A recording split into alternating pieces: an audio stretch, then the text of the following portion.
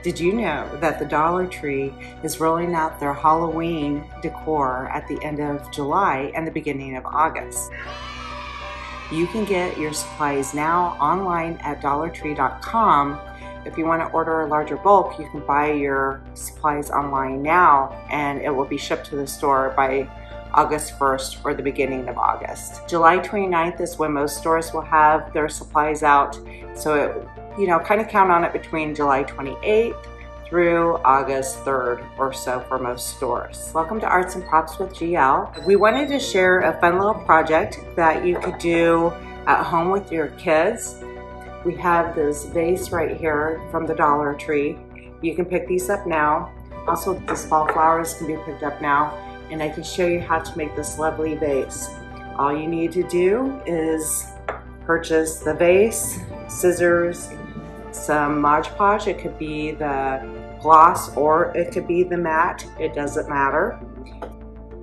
And we also need the Spiderweb mesh ribbon that is about 6 inches tall. All you're going to do is cut out each individual spider web and even save the ones that are cut off. You want to separate them in 2 different piles.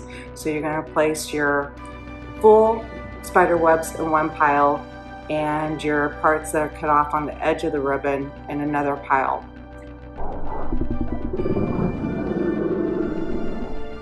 Then apply Mod Podge to the vase. There's a duller and shiny side to these spider webs, so you want the lighter side to be on top. After you apply Mod Podge to the vase, you'll take the pieces that are cut off and align it to the edge of the rim at the top and the bottom. Place them on the vase, then apply Mod Podge on top of that so it really sticks fully. You also want to have a wet towel with you or a wet napkin so you can wipe off the rim as you go, so you don't have to wipe it off later when it's a little bit more difficult. Then you're going to overlap them. You're going to cover the entire vase, and you want to cover the vase at least 2 to 3 times.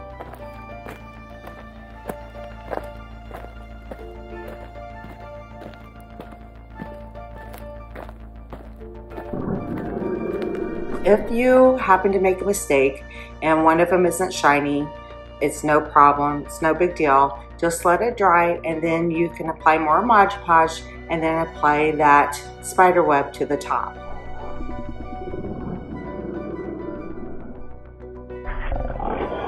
And then you have it. If you got something out of this video, please smash the like button, and if you'd like to subscribe, we have a lot of craft ideas for the holidays coming up and we'd like to share those with you.